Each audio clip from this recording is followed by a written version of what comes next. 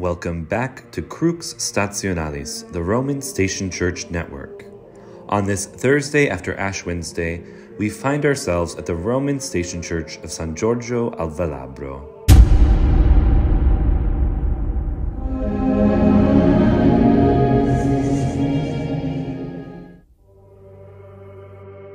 Today's Roman Station Church is dedicated to St. George. The church is located next to the Arch of Janus in the Rione of Ripa. In the ancient Roman Velabrum, the name of the low valley where the church sits, at the foot of the Capitoline and the Palatine hills. For those of you who don't know Rome that well, it's near the area of the Roman Forum.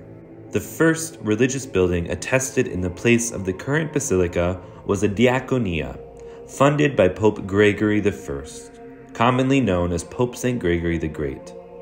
A diaconia is a church originally administered by a deacon as a center for charitable works.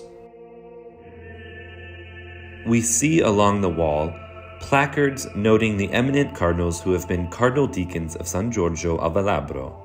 For example, Cardinal Alphonse Maria Stickler, a consistent defender of the position that the Tridentine Mass was not forbidden or suppressed, and an advocate for the preservation of priestly celibacy in the discipline of the West.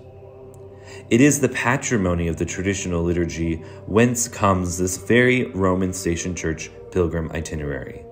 I'm reminded often during the canon of the Mass of this pilgrimage, when I hear the names of the saint martyrs. We visit so many of their tombs during this Lenten pilgrimage.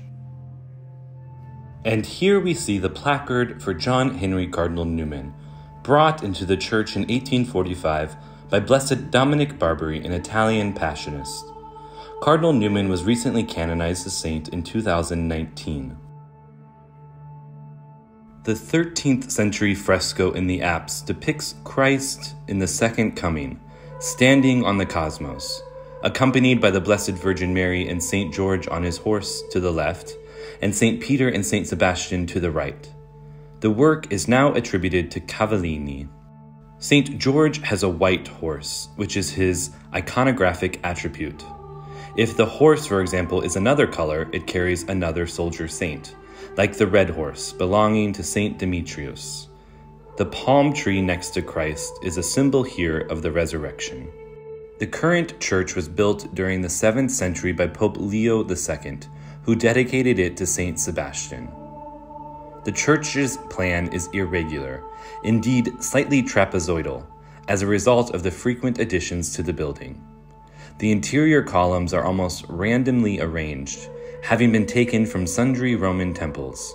The church sits in what was formerly the Greek quarter in Rome, where Greek-speaking merchants, civil and military officers, and monks of the Byzantine Empire lived. The nearby Santa Maria in Cosmedin, for example, was known as In Scola Greca at the time. Pope Zachary, who was of Greek origin, moved the relic of St. George to here from Cappadocia, so that this saint had a church dedicated in his honor in the West, something quite unique in the 8th century, well before the spread of his veneration with the return of the Crusaders from the East. Through this arched opening underneath the altar, we can see the relics of St. George, part of his cranium, the head of his lance, and part of his battle standard. This sort of tile decoration is called cosmatesque. The cosmatesque style, this style of geometric decorative inlay stonework, takes its name from the family of the Cosmati, which flourished in Rome during the 12th and 13th centuries and practiced the art of mosaic. The Cosmati's work is peculiar in that it consists of glass mosaic in combination with marble. Although the Cosmati of 12th century Rome are the eponymous craftsmen of the style, they do not seem to have been the first to develop the art. A similar style may be seen in the pavement of the Benedictine Abbey of Monte Cassino, built from the years 1066 to 1071, using workers from Constantinople, making it likely that the geometric style was heavily influenced by Byzantine floor mosaics. However, the technique is distinct from Cosmati floors, which are made from various shapes and sizes of stone, a property quite different from the opus tessellatum mosaics, in which the patterns are made from small units, which are all the same size and shape.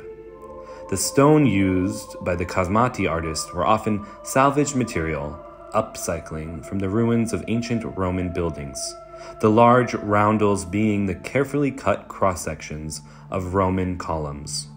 Although built in the 7th century, what we see now in the church is the result of heavy restorations done in the 1920s.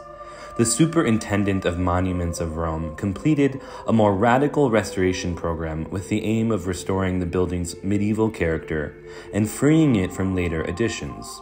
This was done by returning the floor to its original level, and so exposing the column bases, reopening the ancient windows that gave light to the central nave, restoring the apse, and generally removing numerous accretions from the other most recent restorations.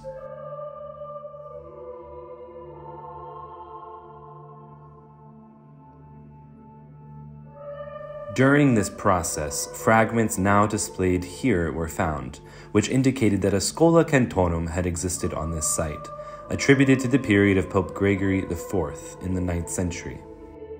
We saw an example of a Schola Cantorum yesterday at Santa Sabina, and we will see a future one at San Clemente.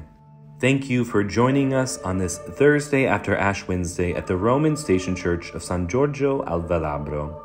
Please share this video with your family and friends, and don't forget to subscribe and turn on that notification bell so you don't miss a beat of this Roman Station Church Lenten pilgrimage itinerary. I'm Jacob with Crux Stationalis. Thank you for watching, and we will see you tomorrow at Santi Giovanni e Paolo.